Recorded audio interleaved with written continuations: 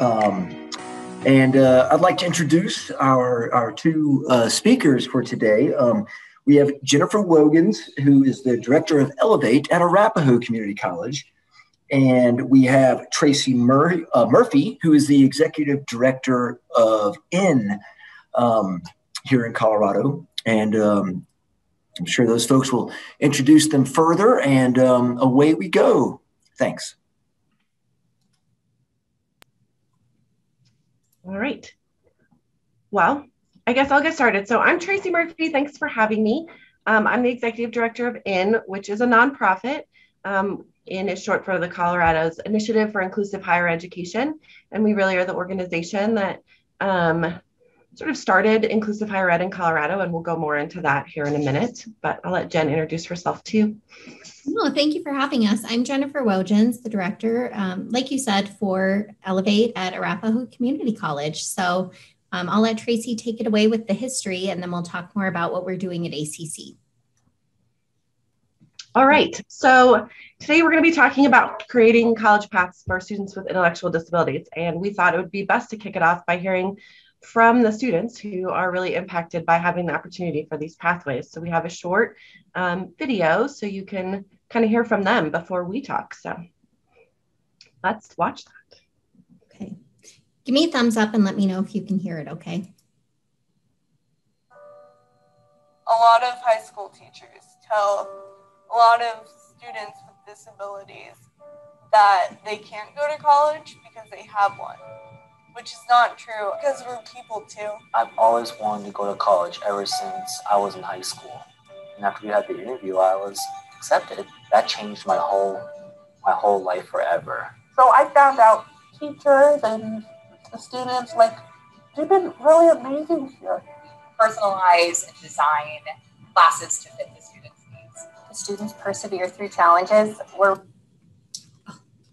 really challenging them academically. For a lot of them, much more than they ever have been before. I feel really independent because I have the responsibilities of living on my own. It's really good to get away from my parents. Students are living and hanging out amongst their peers. We have students in everything from Greek life to club sports. That's exactly what inclusion is about. I was more worried about me, being at home by myself. They have the support system if I needed it. College is a good thing to do, to make friends, to be independent. My whole family went to college and they want me to go to college. But we have several students doing an internship or job placement, so not just a grocery store. My goal for Tracy is for her to live independently and have a job that she loves. My dream is to work at Google. I want to go into healthcare. Teach, enjoy, be around kids. There isn't a roadblock that I see out there for a student who truly wants to go to college. Don't be afraid. And work hard. Work really hard. Oh, yeah.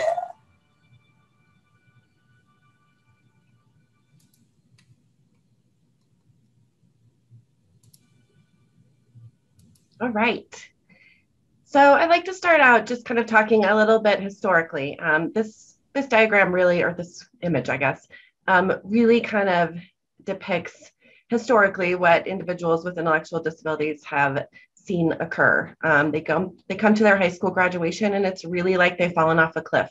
There weren't opportunities for post-secondary, little opportunity for employment, and really end up sort of staying with their parents, basically living in poverty, being unemployed. And so over the past few decades, there's been a lot of work towards employment and career. And over the past decade in particular, there's been a lot of work nationwide to provide college opportunities so we can kind of build that bridge so they don't fall off this cliff and they can participate in employment and work to be as independent and productive members of their community as possible. So,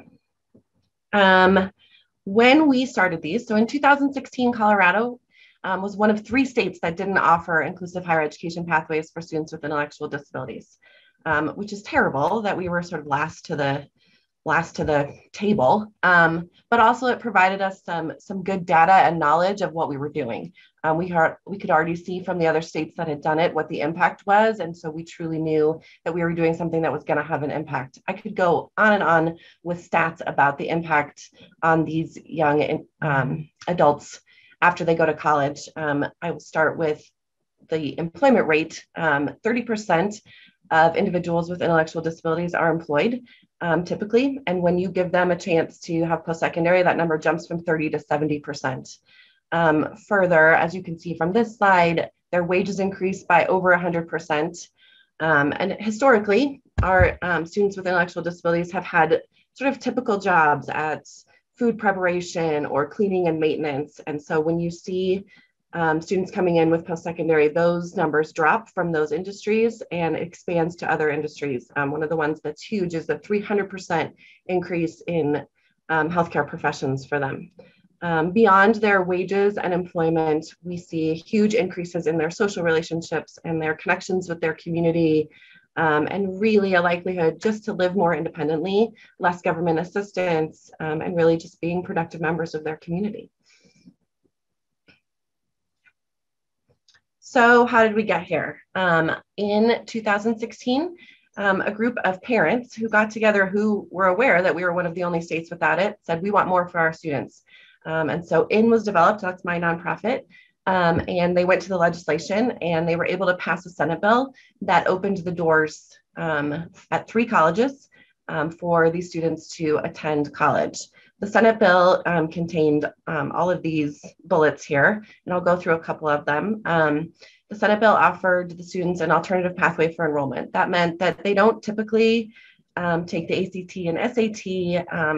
They have a different sort of enrollment path, and that allows the colleges to modify their curriculum. It was critical that they had the same rights and responsibilities as other students. So they are enrolled in the college, they are attending typical classes, they are treated as every other student, no separation, fully inclusive. They need to take their courses for credit. So it's not just auditing courses, they actually earn credits, they earn grades. It's in a normative setting. Jen will go into further detail about the employment portion, but the Senate bill really promoted preparing them for employment after college. Each of the schools were required to become a certified transition program or a CTP, and they all have done that at this point. And what that did was open the doors for these students to receive financial aid.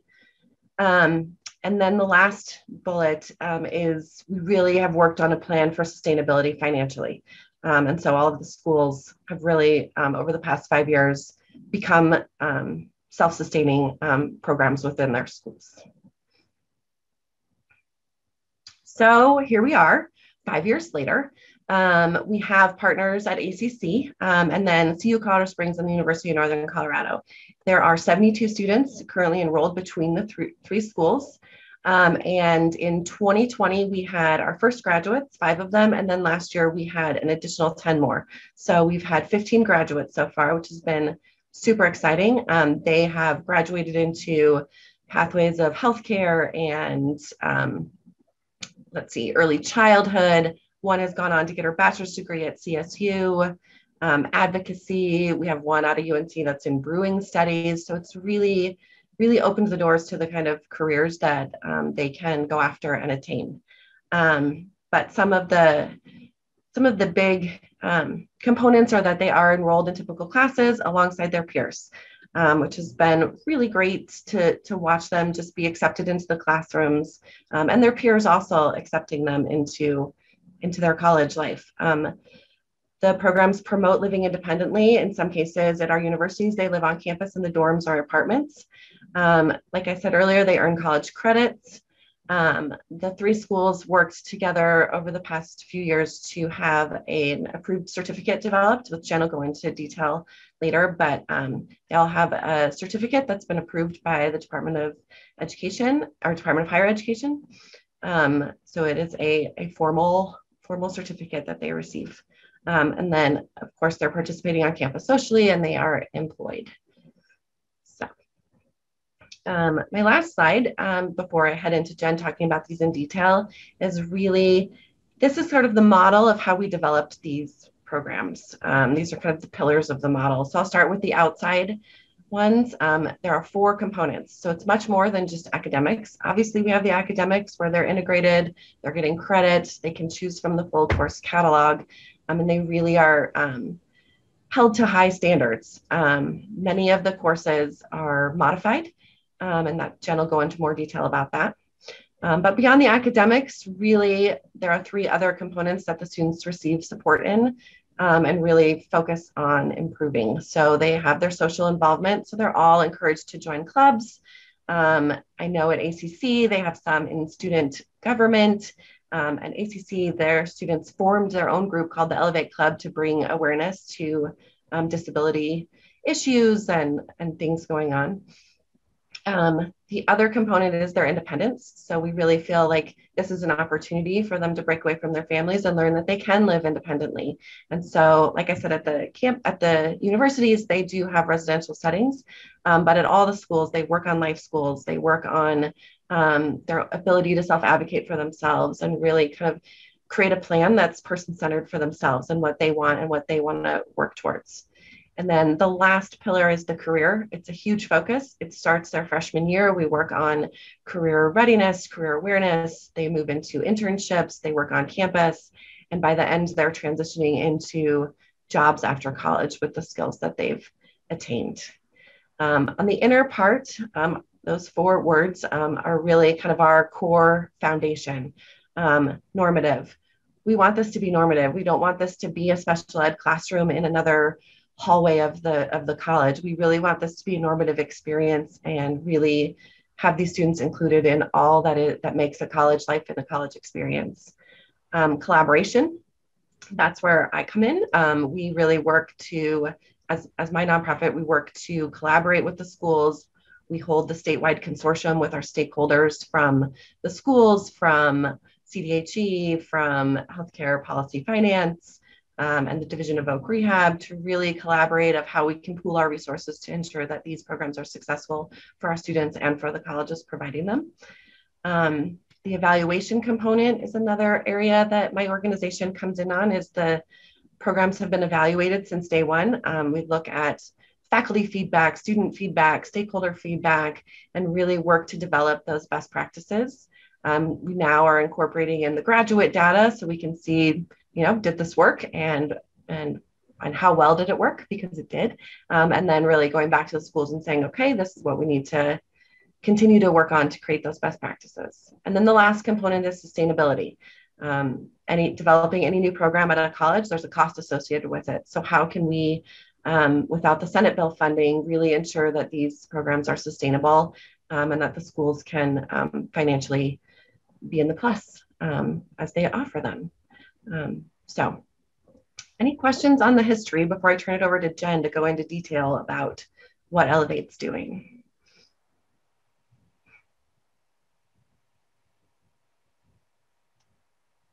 All right, Jen. And you can put some questions in the chat and things like that too, and hopefully we'll have a couple moments at the end to be able to answer some questions. So definitely let us know if you have anything. Like Tracy said, our students are participating in inclusive college classes. And so they aren't necessarily taking classes with their peers or with their Elevate group. They're taking classes with broader campus community. And so the way that we're developing plans of study for students is really looking at what their end goal is when they leave ACC, what their career goal is, and how can we best situate them with courses to prepare them for their career and their life after college. So just to give you an idea of some of the classes some of the areas that our students are studying, we have lots interested in early childhood education, some computer sciences, so kind of that IT support, business, maybe working at a front desk. I have a student that completed a CNA certificate. So all students aren't on the same track. They're really individualized depending on what their interests are and what they hope to do beyond college. And so there's lots of opportunities to piece together a plan of study for these students. Also at ACC, we're at an advantage in being an open enrollment institution where students could have the opportunity to pursue an associate's degree. If students only need accommodations, but they really need a lot of additional support services, that could be a path for them. Tracy was talking about some of those entrance tests and entrance requirements for students like ACT and SAT scores and our OccuPlacer scores that we have at ACC. And we're in an advantage in being able to kind of piece together a plan for students based on what they need and what we're able to support. And so some of these support services that students would receive would include support from us. The Elevate staff, we meet with them every week to kind of assess their academic skills.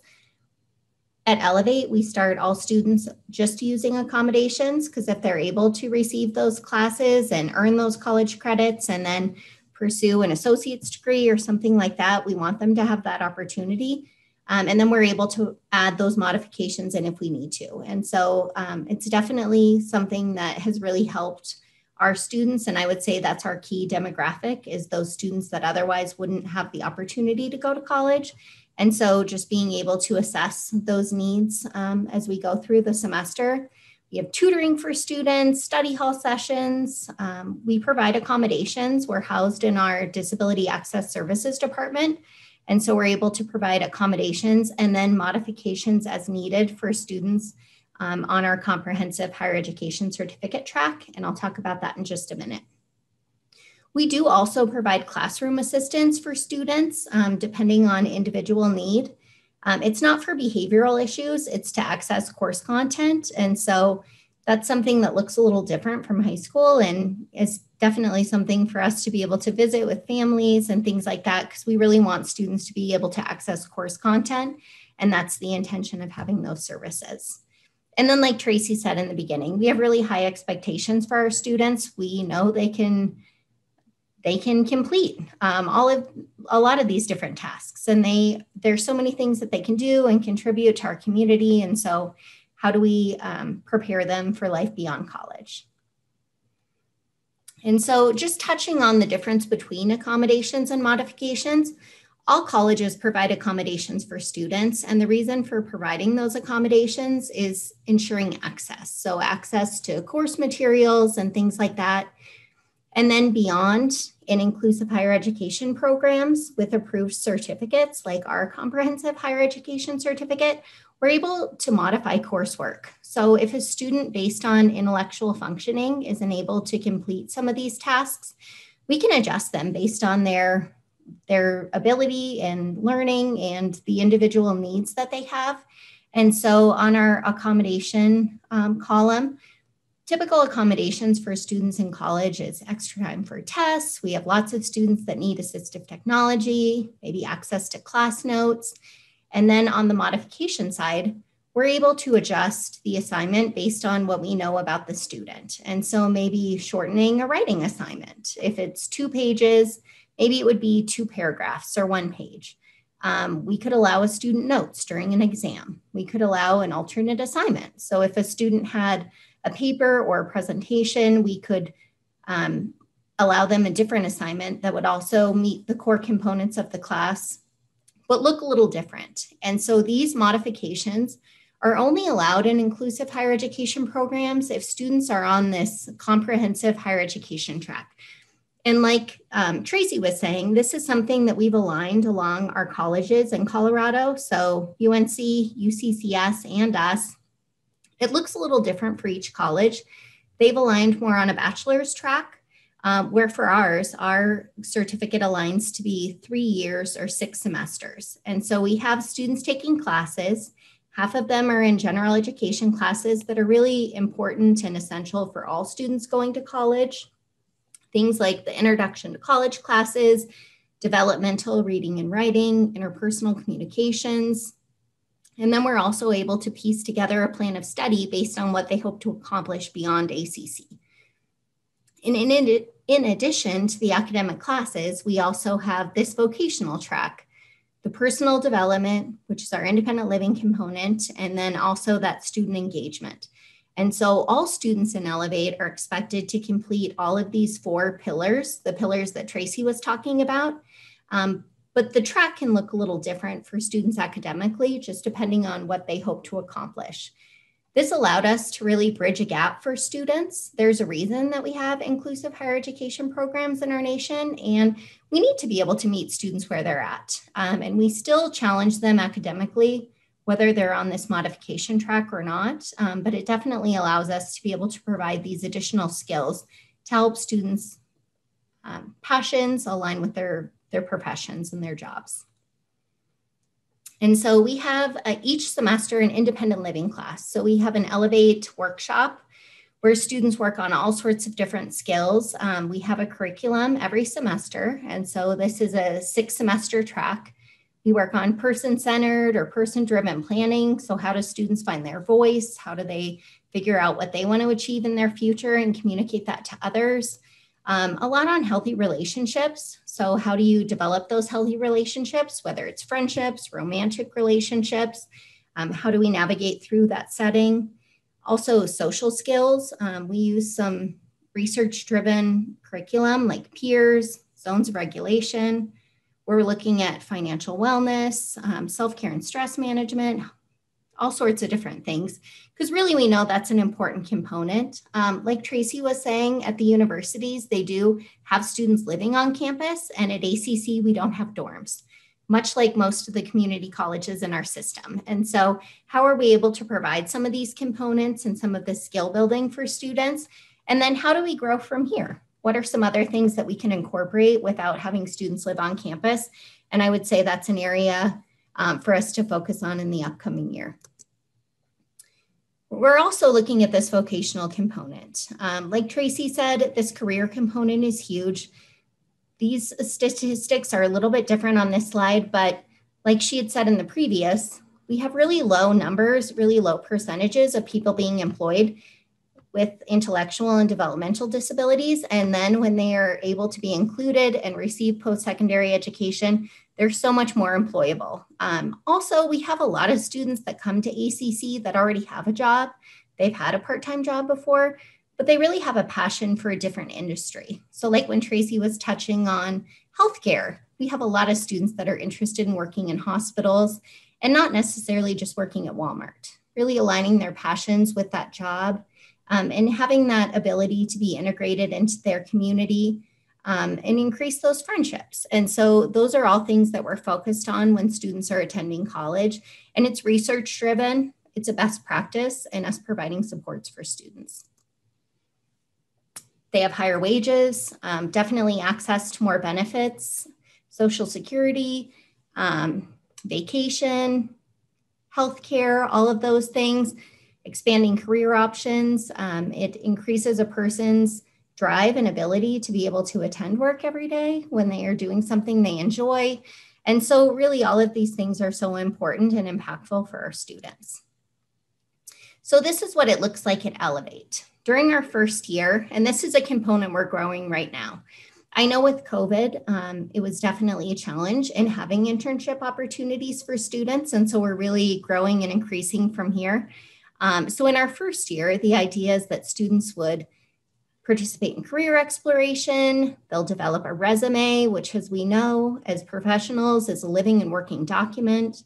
We want students doing informational interviews, connecting with other people in the field, getting to know what those duties are, what people are participating in, you know, what are those values that I have in a workplace, and then participating in job shadows to see if it's something that aligns with their interest. In the second year, we want students participating in on-campus employment, so in work-study positions across our campus. And then in the third year, really working in the community, in these internship opportunities that are directly related to their field.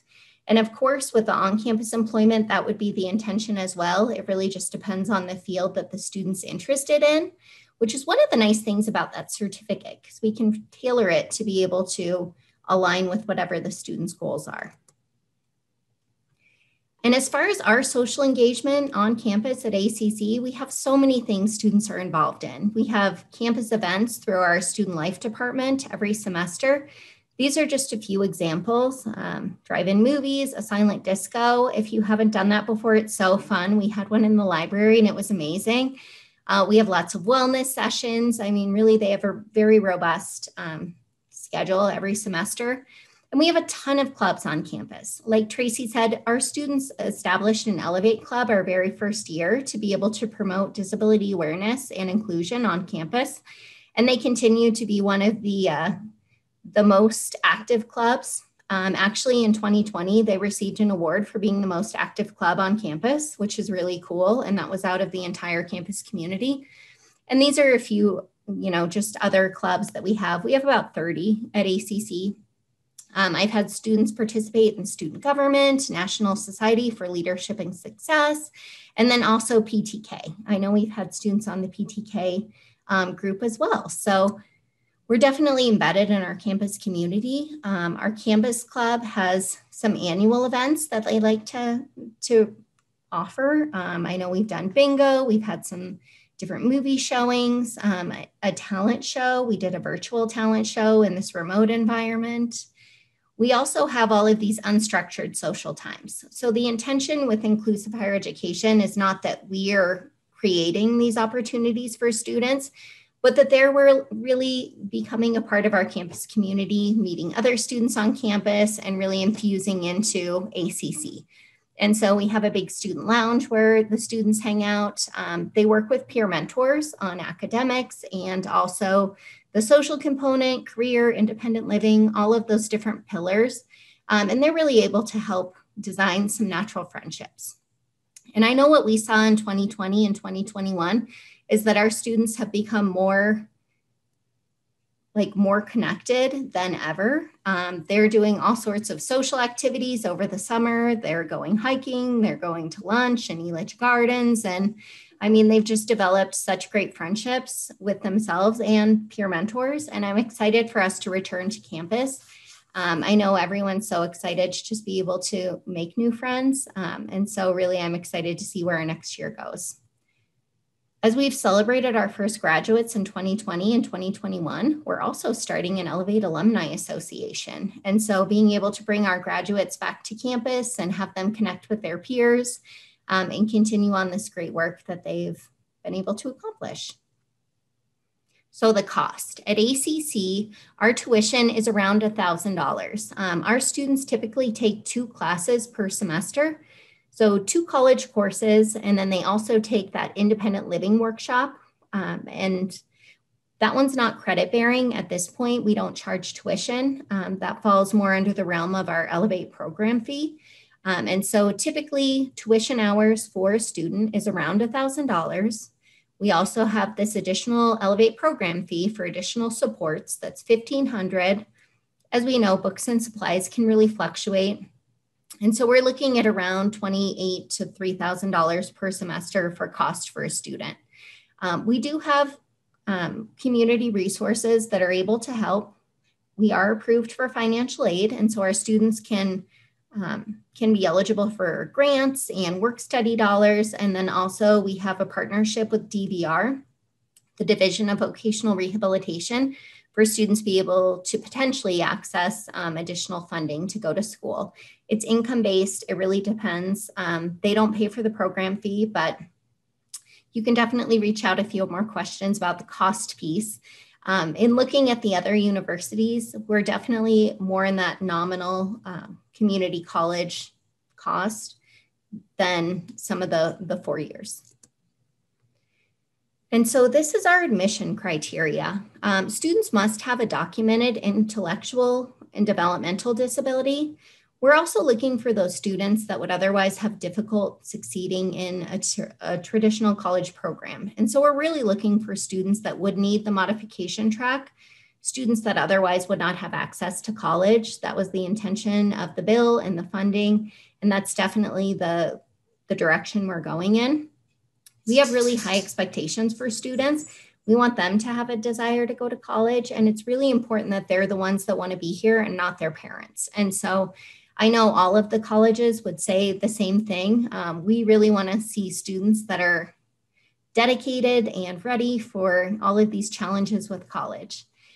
We also need students that emotionally have the stability to be on a college campus. That's really important. It looks very different than a special education classroom on a high school campus. And so we definitely need students that can interact in our classrooms. We'll provide support, but we need that piece. It's really important. Also having some kind of a vocational goal that aligns with coursework that we offer at ACC. So that's something that is a criteria for us. We need students to have a direction when they come to us, even if it's general, we need to have a direction to go in. Also, students need to be willing to engage in work opportunities, and also they need to be willing to engage with the Division of Vocational Rehabilitation. We have similar goals, and so we want to make sure that students are able to participate. We'll help them along that track, but it's one of the ways that we've built in sustainability, and that's not the only way, but definitely that's one of our criteria too. And then the ability to accept and follow reasonable rules. Our students are also held under the code of conduct, just like any other student coming to ACC. And so we want to make sure that they're able to follow those rules. They can't take away from other students in the classroom. And so that's a really important component. So we have an application process every year to be able to assess these skills and, see who might be the best fit for us and if we're the best fit for them. Our application opens early January and is due around mid-February each year. For the application, we have a standard application. Also, we require documentation of an intellectual and developmental disability and 2 letters of recommendation. The application includes a graphic organizer with some prompting questions for why you want to go to college, what do you hope to achieve, what do you want to do for your future job, things like that. And then we have students come to campus. They have a campus experience day. They sit in on 2 college classes with other college students. They participate in a club event or a student life event. And it really gives them a good sense of what college is like. And it gives us a good sense for who might be a good fit for the Elevate group at ACC and really who we can support. So I would say that's a key component of our application process. We also do admissions interviews with students and with parents to really see what the motivation is for going to college, what students want to achieve, just to get a better sense of the student and what their goals are. And then as far as graduation, we celebrated our first graduates in 2020. So we had 3 graduates the first year. We had one in fall of 2020. And then 3 in spring of 2021. So at ACC, we've celebrated 7 graduates. I know the timing was not great with COVID.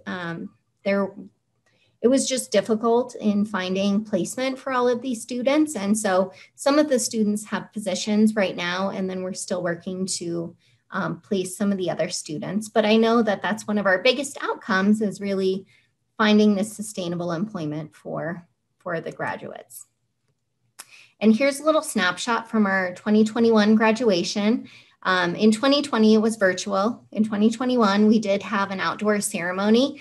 And this is one of our recent graduates. And it was nice with him seeing Dr. Doyle, our president, in her address. And then on his hat, it says, "Everyone deserves a chance to fly." And it's so true. And so really having the opportunity to receive this higher education so that students can be more employable and have additional opportunities for life and, life beyond college and beyond high school. So that is what we have. What questions do you have for us? And what would you add, Tracy? I think you did great.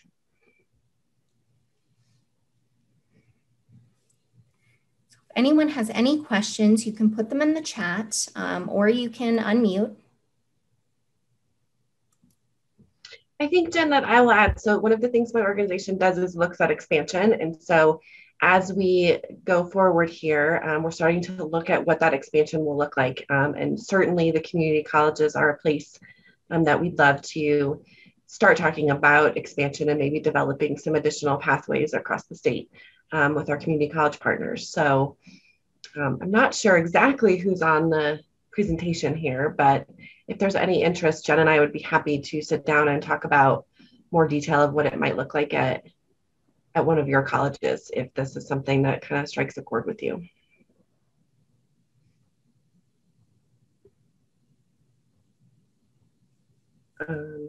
Okay, questions coming in. Oh, Tracy, this might be a good question for you. So how are students supported in residential life at the other schools? Do they have roommates? Yes. So at the University of Northern Colorado, they live in the dorms. They live on a typical dorm floor. The school does provide an additional RA on the floor to provide some supports. And then they also have a staff dedicated to that independent living piece that really kind of supports them through that. And then their peer mentors. At the other college, they live in student apartments on campus. And that's really individualized to their needs. So some of them have support staff that come in if they need help with grocery shopping or medication or whatever kind of their individual needs are. They do have some support staff that comes in, but yes, they all live with roommates, typical roommates, not just out of the inclusive higher ed program. And then do you work with employer partners at different levels of education? I would say some of our biggest partners. So at each school, and right now at ACC, we're hiring an employment coordinator to work with our students and develop internship opportunities and work on those placement pieces. And at the universities, they're doing the same thing. We're all hiring at the same time. And we also work with the Division of Vocational Rehabilitation to be able to provide some of those supports. So I would say they're one of our partners because we are a vendor to be able to provide some of those services to students. And really, that's definitely a key piece in sustainability, and not that that's all of it, but in braiding funding is the best way that we've seen for longevity for our programs. What would you add, Tracy? So I would just say one of the things that my organization is working on is really developing sort of an employer group, for lack of a better term. One of the things that we want to be able to do is go to employers with this new certificate and say it's real, like they're really coming with skills, they really can be productive at your workplace. And so we have a handful of employers that do hire individuals with disabilities, and so they help us sort of lead the charge of approaching other employers to address any fears they may have or help them understand the benefits of working with this population and providing those employment opportunities. And that's one nice thing about our naming convention. So at all three schools, our current inclusive higher education programs, we all have the same name. It's a comprehensive higher education certificate. And we did that intentionally to just promote that awareness for employers and businesses for what that means and what that seal of approval is, you know, and what students would come in with.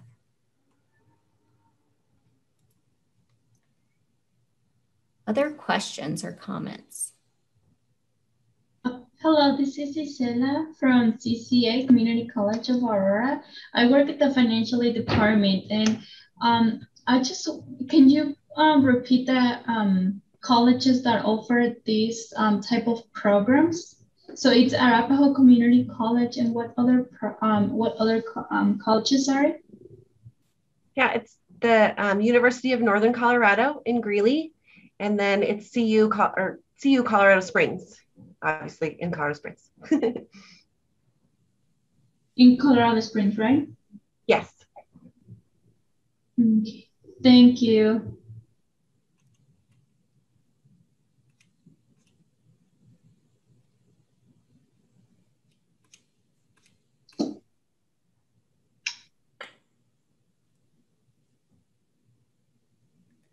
Any other questions?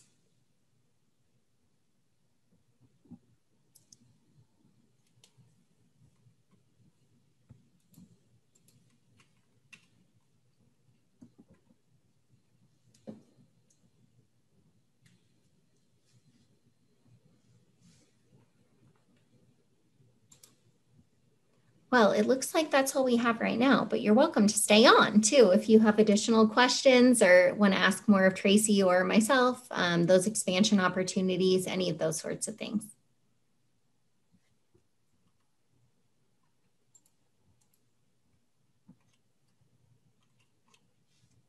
Thank you for joining us.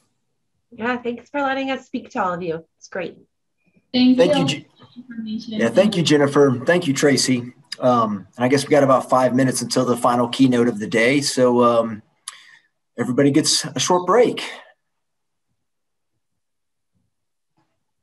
Thanks, everybody.